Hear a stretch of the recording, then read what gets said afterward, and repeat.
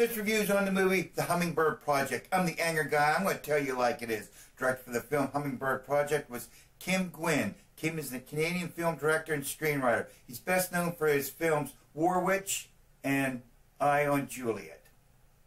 The cast was Jesse Eisenberg as Vincent, Alexander Skarsgård as Anton, Selma Hayek as Eve, Michael Mondo as Mark, and Johan Hildenberg as an Amish elder.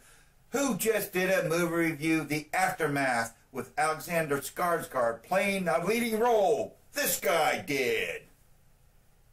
In the film The Hummingbird Project, Vincent, Jesse Eisenberg, and Anton, Alexander Skarsgård worked for a prominent New York City stock market company. Vincent is what a stock market needs to be, a fast-talking bullshit artist, and Anton is a genius in writing algorithms for computer programs to make the right choices in investing other people's money.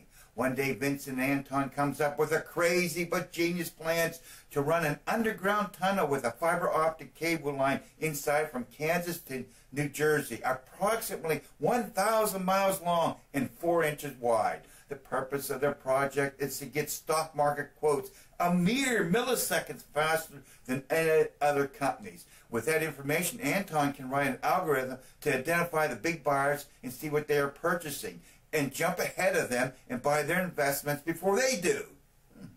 But to achieve their goal, they have to gather the data at New York City Stock Exchange, send it back to their servers in Kansas in a mere 16 milliseconds, the amount of time for one flap of a hummingbird's wing. Whew, that is quick, man. I enjoyed the ups and downs of the storyline, but the ending left me empty. It made me think, and why did I watch this film? The acting from all characters were A+. The storyline was unique and quite interesting.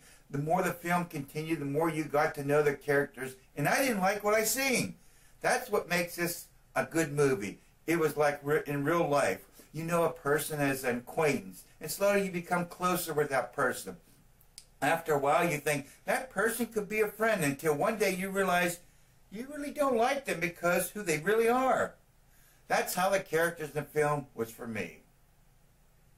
Out of 10, I give this film, The Hummingbird Project, a 7.5. Hey, thank you for watching and thank you for subscribing. Thank you.